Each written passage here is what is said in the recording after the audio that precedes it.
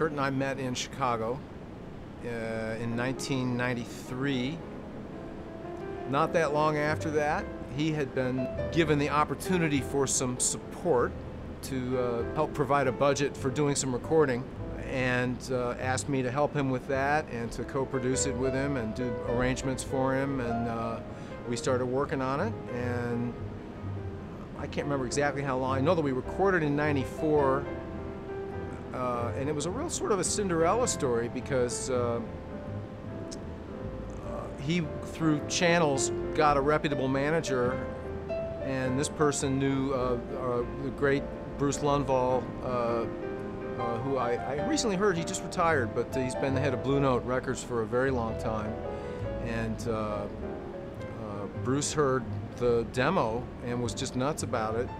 And basically that's what was put out as the first record, and it got a Grammy nomination, and every record we've made has gotten nominated. So nice track record we've managed to somehow weave together.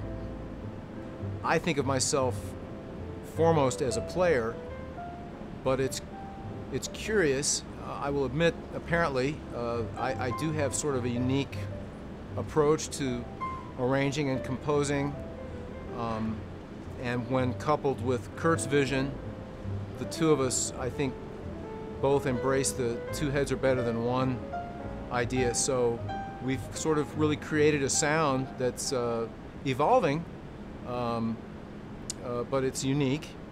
One of the really nice things about most of the writing I've been able to do is that it's all been, and increasingly been, for projects that were definitely slated for recording and release. So, you know, there's a lot of artists out there that labor under the unfortunate handicap of not being necessarily sure whether their efforts are going to be performed at all, much less recorded for reputable labels. So that's a luxury that I've enjoyed. It puts me in mind of my favorite Duke Ellington quote, since it was mentioned that people are starting to compare us to Duke Ellington and Billy Strayhorn. That's a new one to me. I hadn't heard that myself, but frequently that's the way those things are. Duke was being interviewed about his writing, and he was commenting that he never had been able to understand classical, neoclassical, whatever composers that might work for 6 months or a year on a piece and then finish it, and it might be another 6 months or a year before they would actually get to hear it performed. And he was saying that would drive him crazy, that he had to be able to write something this morning and hear it tonight. And the quote was, "That is why I keep these very expensive gentlemen with me, to gratify that desire." I always loved that. So our record that won a Grammy this year was for standard rhythm section, Kurt, obviously, string quartet, and the great Ernie Watts on saxophone. And we recorded it live at Lincoln Center in a live performance, and I was basically sitting there playing this beautiful 9-foot concert Grand Steinway, and at the same time, all of what the string quartet was playing were the ideas that I had committed to the score paper. So it's kind of both at the same time. That's a real rush, and we'll never stop enjoying that. Whether I'm writing something original or if I'm trying to come up with a signature arrangement of something from the Great American Songbook, or it could even be something that is more purely jazz in its origin, but I want to rework it a little bit, flesh it out. There's a sense of detachment almost that's required. You have to be able to listen to,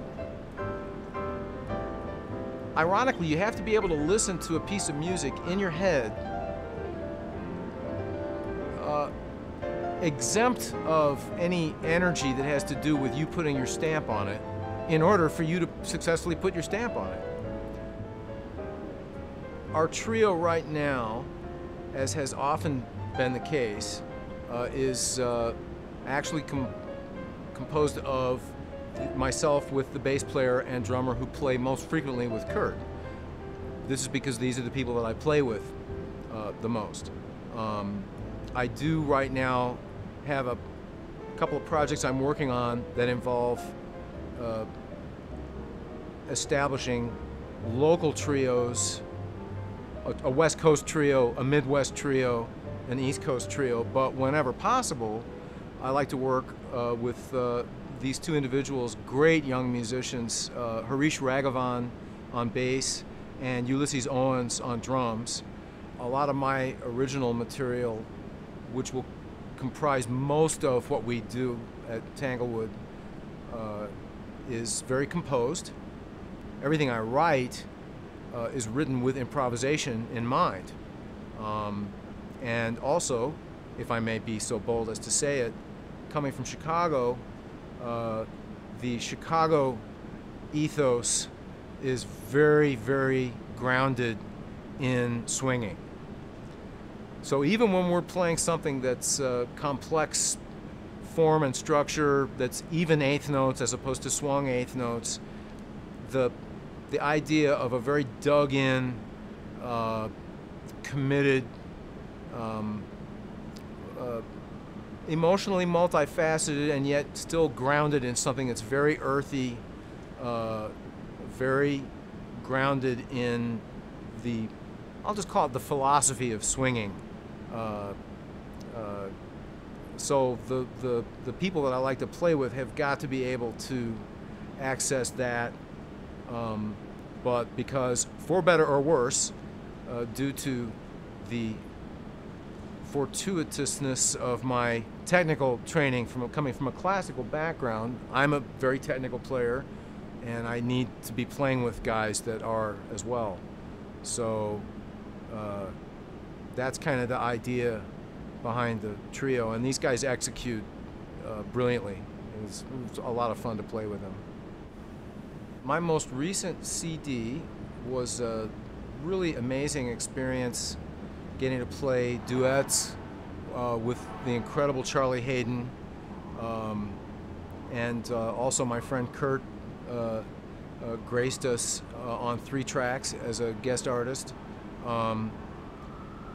This came about as I've done a bunch of records for a UK-based audiophile label called NAIM, spelled N-A-I-M, and so it just all sort of kind of came together that we were able to get together at Cal Arts. Charlie's one of the founders of the music program there, and in the Roy O. Disney Hall there, he brought his Viome bass, which was part of the thrill because that bass doesn't leave Los Angeles anymore.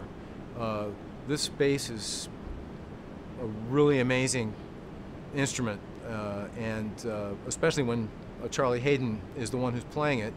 Charlie was beautiful, man. We recorded for 2 full days. I went back a 3rd day to do some solo piano stuff, and the whole thing was just really thrilling. And I sort of planned the repertoire around Charlie's sound and just the way I feel about Charlie's earthiness and his intuition for profundity and depth. He's a musician, you know. He's not a bassist. He plays music. A really cool thing, one of the tunes on the record is an old Hoagy Carmichael tune called New Orleans, and Charlie didn't know about it. He didn't know the tune, which was a particular thrill to me to be able to come up with anything from what you could call the Great American Songbook that Charlie wasn't familiar with, but particularly something with that title and that significance. And he loved the song.